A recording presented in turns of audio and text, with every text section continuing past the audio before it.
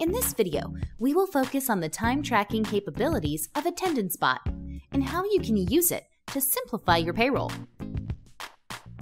Type in, and there, you are punched in. When you are done, type out, and that's it.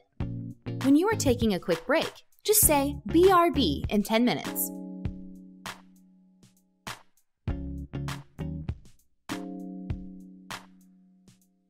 Going for lunch? Just say lunch.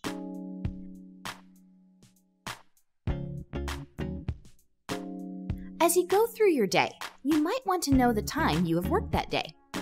You can pull up your timesheet for the day by typing timesheet. If you are a manager, AttendanceBot gives you additional capabilities. Generate timesheet reports for your entire team by typing Team Timesheet Report and the date range.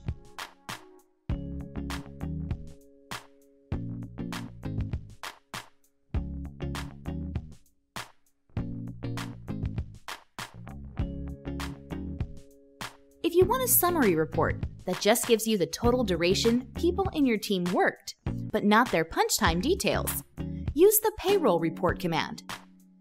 Note that in this report, you can see the dollar amount you owe to each employee, which requires you to define the hourly rate for the employee, as well as your overtime rules.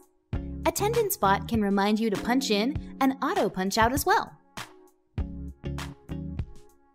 We will talk about how to set these up in the next video, configuring time tracking via the dashboard.